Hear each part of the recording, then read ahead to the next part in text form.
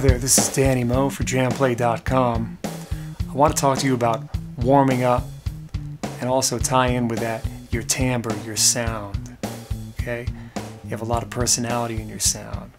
So, first, let's talk about warming up. Before I play pretty much every day, and I end up playing every day, fortunately, I like starting out with chromatic runs up and down the neck. It's really just to wake up the tendons and muscles in my fingers and in my hand. And after decades of playing, I have to say, I've been injury-free. So I like maintaining a healthy diet of just some chromatic runs up and down the neck. I do like playing with a drum track. So I'll set it at various tempos and warm up that way. One thing I could recommend to you is that you learn to keep your fingers close to the fretboard. There's no point in really taking them too far off. Just think of economy of motion and how that's going to work for you when you start playing songs and whatnot. So for those of you who are gigging a lot or jamming with friends, I think you'll start feeling better if you warm up a little bit. It's just like stretching before you're going to work out or play a sport or something like that. On the descending end, your fingers will want to fly off the neck more. So just talk to your finger. There's got to be some connection between your brain and your hand and your fingers. Try to get them to stay close to the neck.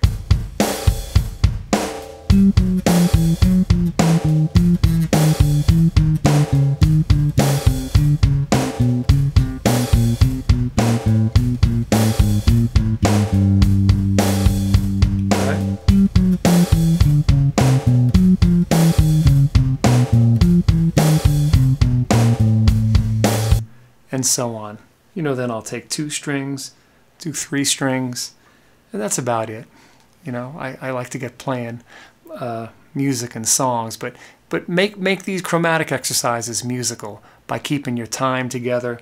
And then let's talk about timbre. Timbre is your sound. You could pull the same bass off the wall at a music store and hand it to 5 different people, and you'll get 5 different timbres, because your sound is really contained in your hands. First, it might start with a sound image in your head, and somehow you figure out with your hands how to reproduce that sound, which is why I favor personally a muted timbre. So I mute with my left hand. I'll mute with these fingers and finger the note with the index finger.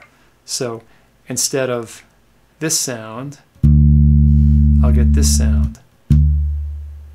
Okay, it leaves for a rather shorter note duration, but that's my preference. And everybody has their own preferences and tastes, and you just want to unfold yours and unleash it and get it on as many tracks as possible. So you could also warm up with that, and I kind of have some fun with rhythm too.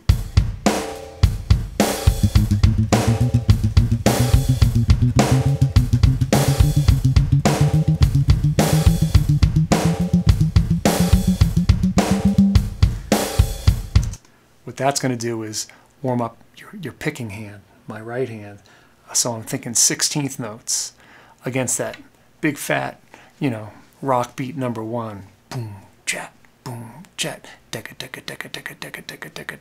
So I'm centering myself on that snare drum.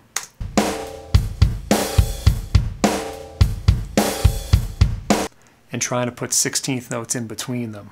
Again, that's warming up this hand as well as getting that muted technique. Here's what it sounds like, just traditional fingering. So to me it adds a little bit more bottom and a more defined note. Okay, up and down the fretboard, some people have these patterns that they work on. Whatever you choose to do, I think it's healthy to get into a routine with it, so that every day when you pick up your bass, you could just start out with a little bit of that. Or I enjoy doing that before a gig. It's kind of become a routine of mine, and I'm a little bit superstitious about it, so that if I don't warm up and do these few chromatic runs, I feel a little bit guilty. So I force myself to do that, and I'm ready to play some music.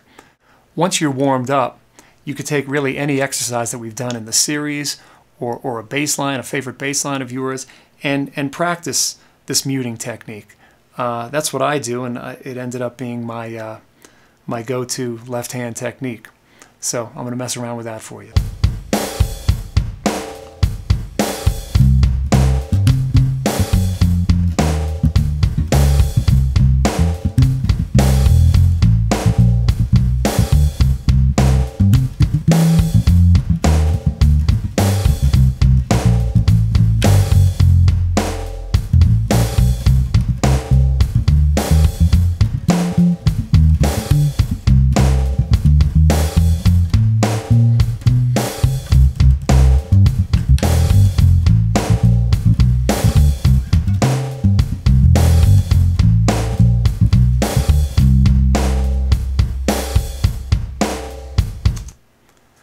That's kind of a 1-4 progression.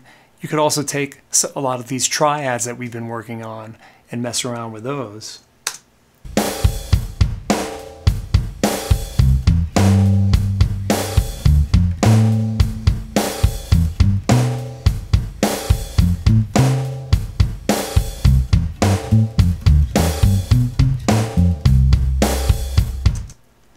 And again, you're bringing in now thinking polyphonically, you're thinking chords, you're working on your sound, and you're working on your groove, because you're really keeping that snare drum centered for you. Okay, happy playing and warming up to you.